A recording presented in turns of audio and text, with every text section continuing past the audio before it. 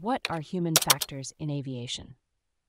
Have you ever wondered what makes aviation safety so complex?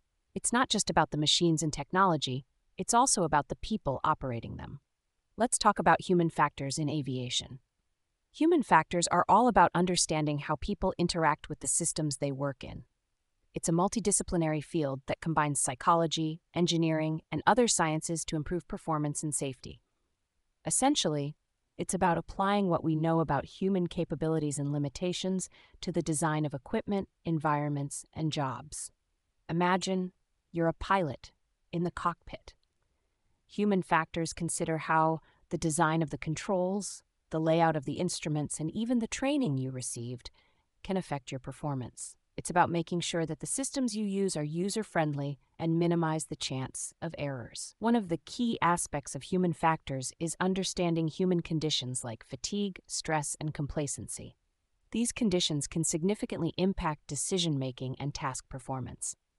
For example, fatigue can lead to poor decision-making, as seen in the case of Colgan Air Flight 3407, where the pilot's acute fatigue compromised his abilities during a critical situation. Human factors also play a crucial role in aviation maintenance and air traffic management. It's not just about the pilots, it's about everyone involved in the aviation system. The FAA, for instance, works closely with various professionals to apply human factors knowledge to improve safety and efficiency across all aviation domains. In aviation safety management systems, SMS, human factors help identify the motivating factors behind common human behaviors that pose risks. This includes issues like poor communication, stress, and lack of teamwork.